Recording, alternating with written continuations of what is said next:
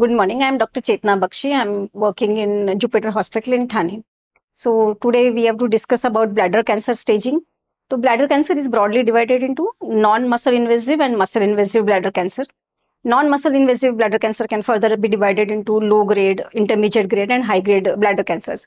Non-muscle invasive means when we do the biopsy and we see if muscle is not involved, it is only gone to lamina propria, then we call it as a non-muscle invasive bladder cancer. It has got an excellent prognosis.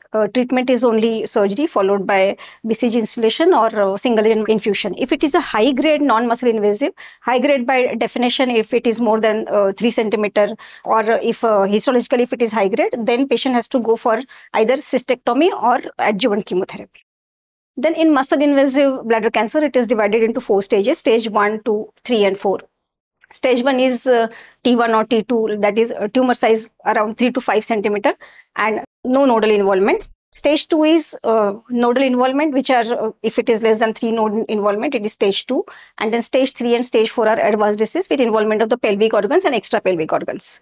Treatment of non-muscle invasive bladder cancers initially in early stages, surgery is what is advised, followed by adjuvant chemotherapy. In stage 3 and stage 4 cancers, palliative chemotherapy is what we are giving, followed by maintenance treatment with avelumab. That is a category 1 indication. So like this, staging of the bladder is very important, since staging is required to decide what form of treatment patient is going to require, whether the intent of treatment is curative or palliative, and whether we need to give a maintenance treatment to this patient or not. Thank you so much.